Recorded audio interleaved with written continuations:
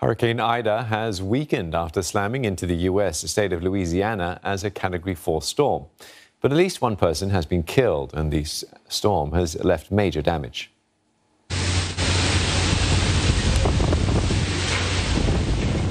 Rains have caused flooding across a wide area.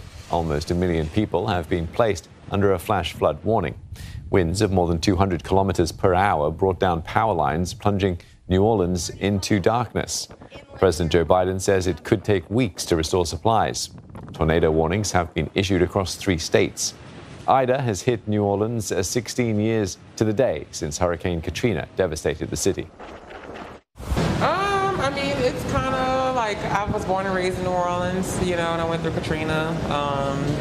So it's one of those things, like you feel kind of eerie about it, but it is what it is. It's you hunker down, and suppose we're in the safest spot right now in town. We've gone through so many over the years.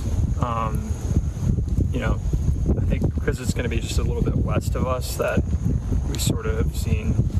We get heavy rain all the time and high winds, but we're just, also keeping our fingers crossed. It's a double blow for Louisiana, which has been grappling with COVID-19 cases in record numbers. Onlookers could only watch as large chunks of this hospital roof flew off. Many patients could not be evacuated to safety as hospitals elsewhere were also full.